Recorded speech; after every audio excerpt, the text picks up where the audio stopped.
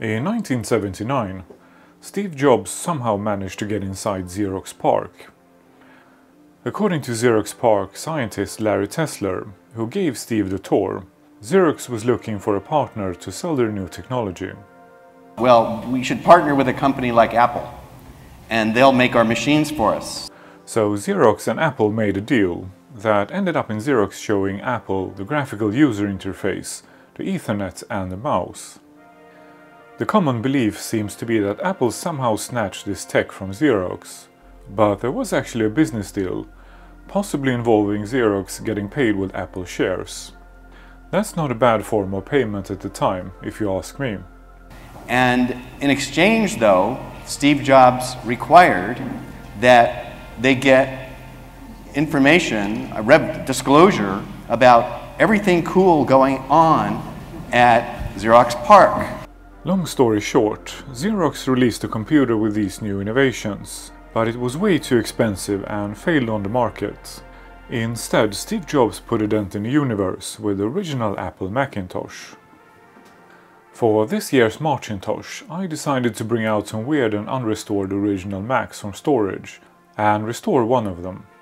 The Mac on the bench here is one of the original Macs with 128K of RAM, produced in week 47 of the release year of 1984.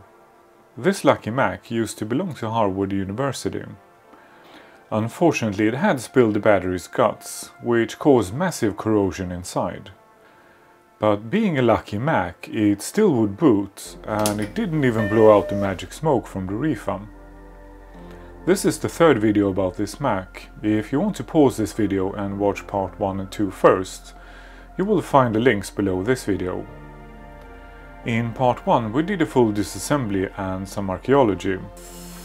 We also restored the chassis, the case and the tube. In part 2 we restored some bad traces, replaced the damaged fuse holder, and we did a full recap of both boards.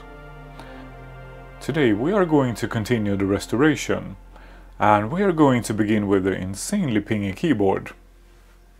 Okay, so what stands out with this keyboard is its extremely loud ping. It has by far the loudest ping of all keyboards I have ever tried. Some people even mod these and fill them up with foam to make them a bit more quiet. But we're not going to modify it because I want to have the experience of the original Macintosh as it was back in the day. So this keyboard came with a Harvard machine. And we will see if the dates match inside. And the model number is M0110. Well, very dusty. And no dates on this side of the board. Well, there's some pretty nasty dust bunnies inside. So it definitely needs to be cleaned up. Well, that's a pretty complicated design for a keyboard. And I guess this metal chassis here is what makes that loud ping. And I don't think there is an easy way of taking it apart, because all the switches are soldered to the board. So this is not going to be a full disassembly for sure. But I need to take it apart enough to clean it. And I'm going to do all the cleaning and retrobite off camera, because you have probably seen enough of those videos. Yeah, so the switch is mounted in the chassis and then soldered to the board. So to take one of these apart, we would have to desolder every single switch on the board. That doesn't make any sense, because I think all switches are okay. Yeah, the switches are actually not that loud. So I think that ping is generated when these two tabs here hit the chassis. That definitely makes that ping. You may have seen my recent video about the Nabu. And the Nabu personal computer is using the same switches, but with a slightly shorter stem and turned 90 degrees. And it's almost as loud as this keyboard. So we're going to take that keyboard apart in one of the upcoming videos too and have a look inside. And we have one electrolytic cap here. So since we recapped both boards inside the Mac, we might as well at least check this cap. And we have one exposed chip here, so let's check the date. Week 7 of 1984. There's actually another chip over here. And it's from week 35 of 1984. Okay, so this keyboard is probably the original keyboard that was sold with our Mac from Harvard. So I think I'm gonna lift one of the legs of this cap and we'll measure it. So let's be lazy and just heat up that leg. So we've got 1 microfarad 50 volts. And the ESR is 1.4. So that's an okay value. And the capacitance, according to my meter, so that's about 15% off. So that cap still has a few years left in it. But let me check if I have a new one. And unfortunately I didn't have one in my stash. Okay, the cap is back on the board. And I went ahead and ordered some. So I won't need any lame excuses the next time. Now let's see how that space bar is held in place. I don't think these caps have yellowed. At least not significantly. These are some really thick caps. But the space bar has definitely yellowed. And even if I don't retrobrite the rest of the caps, they will need to be cleaned. So a bit of a boring teardown of the keyboard.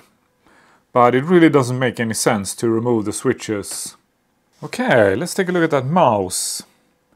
So this was definitely not the first mouse. But it's very likely the first mouse that people actually saw. And I'm pretty sure this is one of the early ones, because it has this older style of connector. My slightly newer Macintosh mouse has a much more modern looking connector. And it's the M0110. And I seriously doubt that we will find anything interesting inside. But as you can see, it definitely needs some cleaning and peroxide. I enjoy messing around with vintage computers, but I want them nice and clean. And this one definitely needs some cleaning. And it only seems to have one chip and what looks like 2 resistor arrays. And that micro switch is pretty stuck. Here we go. So it was held in place with this tab here. And then I think we have one screw here that holds the PCB and everything else in place. Yeah, that's really disgusting. So definitely needs cleaning. Yeah, it's pretty basic. So there's not much to show here. So I will do all the cleaning and retrobrite off camera. And we can move on and see if we can repair that diskette drive. Okay, let's see if we can fix this drive. So this is a Sony drive, model number OA-D34V-22. And I did some reading online. From what I could read online, this is the second revision of 400K drives in these Macs. But I also found some conflicting information. So supposedly this -22 drive only works with Rev B ROMs, but my board has Rev A ROMs. So this drive is completely jammed. I can't make it budge. And I think it's stuck in its down position, because these 2 plastic pieces for the sensors, they are in a way of putting a disk in. So this is the first time I work on a 400K drive. So I'm gonna have to learn as I go. And some nasty white mess on the pressure pad. So not sure what that is, but it looks disgusting and we'll clean it off. So a quick clean will not fix this drive. So we might as well remove this cassette. right away. And it's locked in place with one of these rings. Not sure what these are called, so please comment if you know. And I managed to find it on the floor. Okay, so then we have a washer, and this should free up the cassette. So to remove the cassette, we need to remove these screws down here. And we don't really need to remove the PCB, although we might for inspection. Okay, so let's see if we can figure this out. Okay, so this piece here is almost jammed too. I think it should fall back immediately when released, but I have to push on it to make it go back. So this piece here seems to be stopping this piece from going back. And the way to release it seems to be to push this piece upwards. And at the same time, this piece here should slide to the right. And that means this piece here needs to move. Okay, and this bracket needs to move at the same time, I think. And it's completely seized. In fact, everything is completely seized. It's like it's glued together. And I'm gonna leave it like this for at least 10 minutes. And we'll see if that helps. Okay, so I left it for half an hour. Let's add some more. And let's see if we can brush that old grease off. Well, the visible grease comes off right away. Yeah, now this piece moves freely. But I can still see some old grease. So let's add some more. And brush some more. And it still won't budge. So this drive has seized up quite badly. So maybe we need to take it apart some more. So now it's in a position where it should be when the disk is in the drive. So maybe it's locked somehow. It's quite complicated. Okay, so I think this pin here is locking the entire thing. And it gets freed up if we push this pin upwards. But it won't budge. And these two pieces here, they are riveted.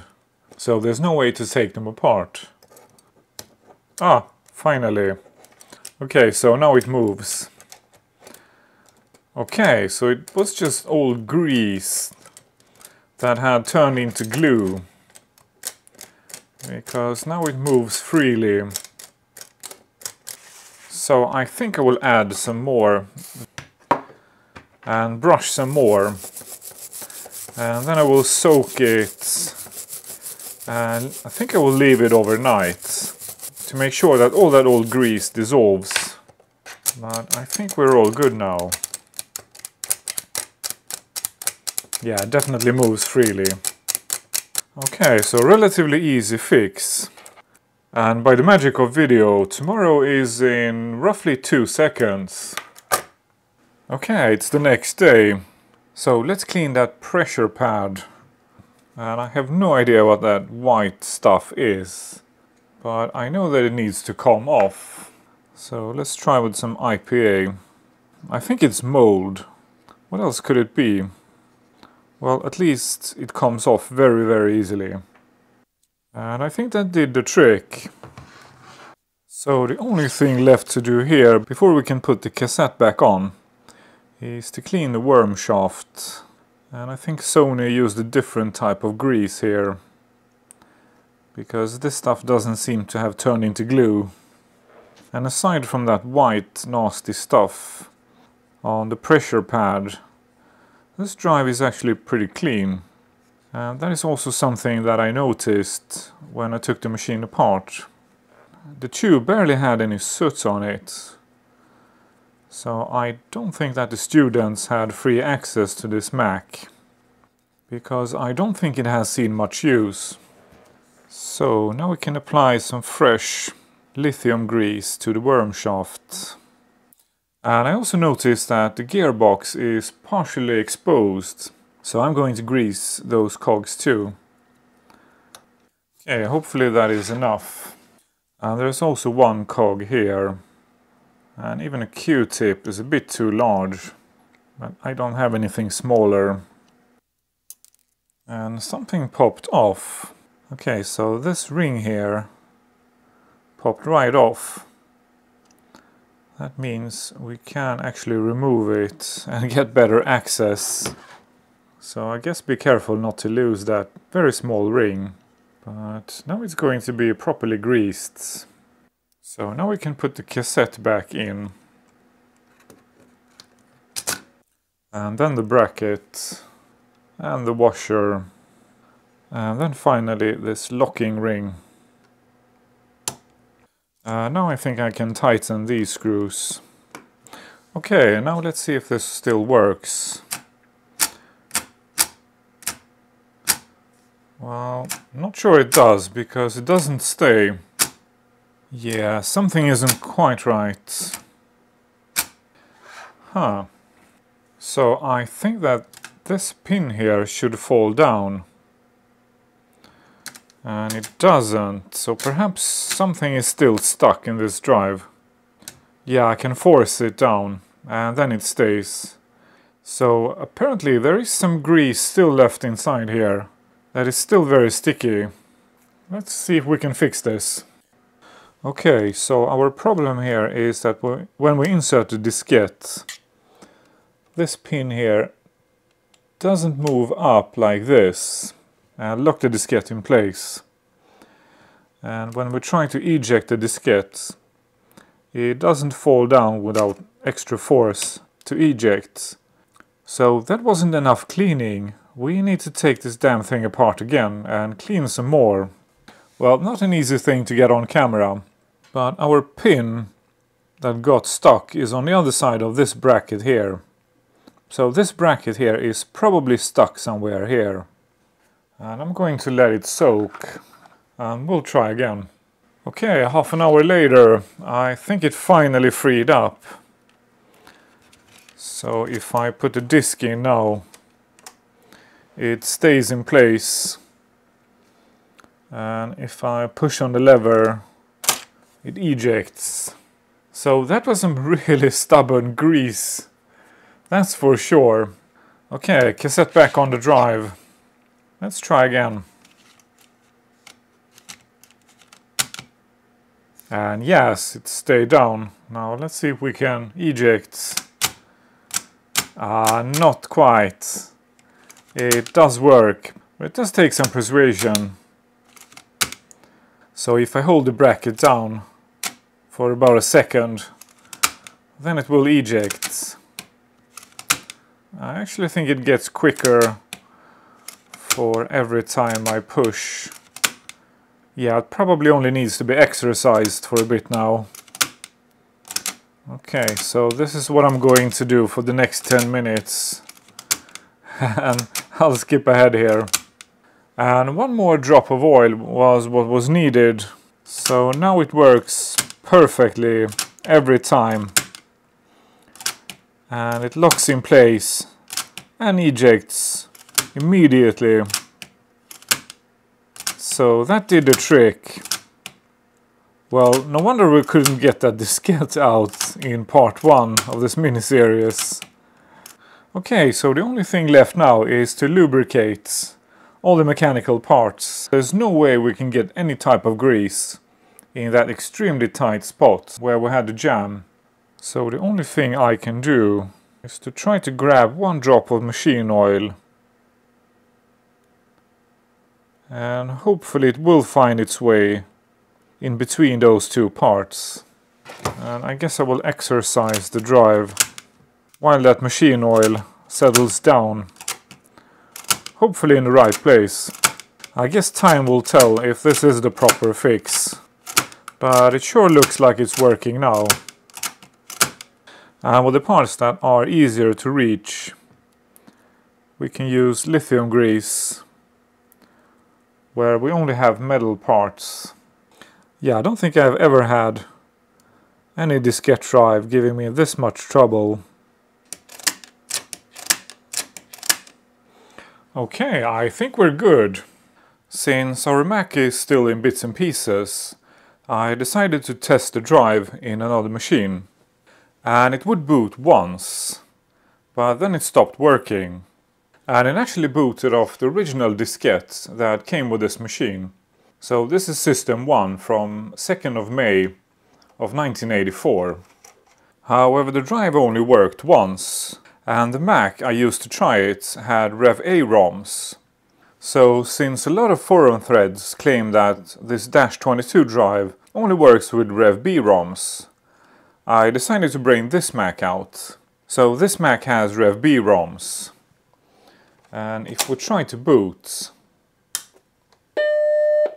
it still doesn't boot from the diskette. And I can hear a very faint ticking noise.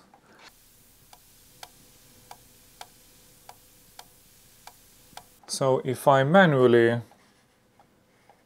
move the heads, they will go back to track 0. And if I hold my finger on the drive, I can feel that it tries to push the head past track 0. So unfortunately I think the track 0 sensor on this drive is shot. But the rest of the drive is probably good, since it did boot once. Well, I decided to do some more tests. And I'm not so sure it's the track 0 sensor anymore. Because if I push down this plastic piece to make the drive think that it has a diskette, then the diskette spins up and the eject cogs here starts to move. And it keeps doing this for a little while. And then it stops. And if I give it a push, the motor starts spinning again. Let's move that head and see what happens. Yeah, it goes back to track 0. And if I touch the motor, it starts spinning again. And it takes some force to stop it. Okay, cassette is back on. Let's see how it behaves. Well, it spun up and then it just stopped. And now it doesn't spin up again. And if we move the head, it goes back to track 0 and then ejects the diskette. I can still hear that ticking noise. And if I push on the sensor, the drive spins up and then tries to eject the diskette. But with the diskette in place, it does nothing. Okay, I just realized that we can actually check the track 0 sensor quite easily. So if I push the head forward and then push down on the sensor at the front, and I will try to stop the head from moving by pushing a piece of plastic in the track 0 sensor. And yes, I definitely can stop it. So the track 0 sensor is okay. And the sensor at the front is okay too. So why doesn't it spin up when I put the diskette in? And if I boot the machine, it doesn't spin up either. I guess I better check that diskette. No, the diskette isn't stuck, so the diskette seems fine. And when I push on the switch at the front, I can give the motor a push, and it will spin up and try to eject the diskette. So something is making the motor very glitchy, and it needs a push to start. Well, since the motor spun up when we gave it a push, I'm gonna put my guess on either a bad motor or perhaps just a bad cap. So I looked through my stash and I found another 400K drive. But unfortunately this one is bad too. And this is an earlier drive. It's the D34V. And made much earlier in the year. So I guess now I have two bad 400K drives to make a repair video. Luckily I also found this in my stash.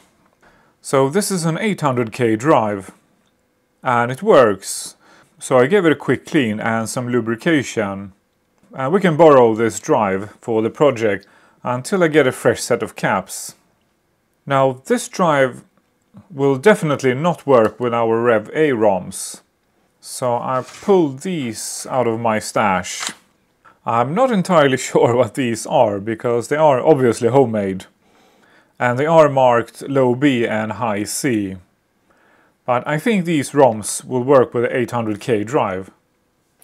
So let's pull those ROMs out from our board. And they're gonna go back in as soon as I have a working 400K drive. Because I want to keep this machine as original as possible. And those sockets are pretty crispy. So let's first treat them with some DeoxIT. And let's try out our low B ROM, whatever version it is. There's probably some kind of debug command we could run to check. And the mysterious high C ROM. And hopefully our board will now work with an 800K drive. Well, restored parts are piling up on the bench, so I think it's time for the reassembly.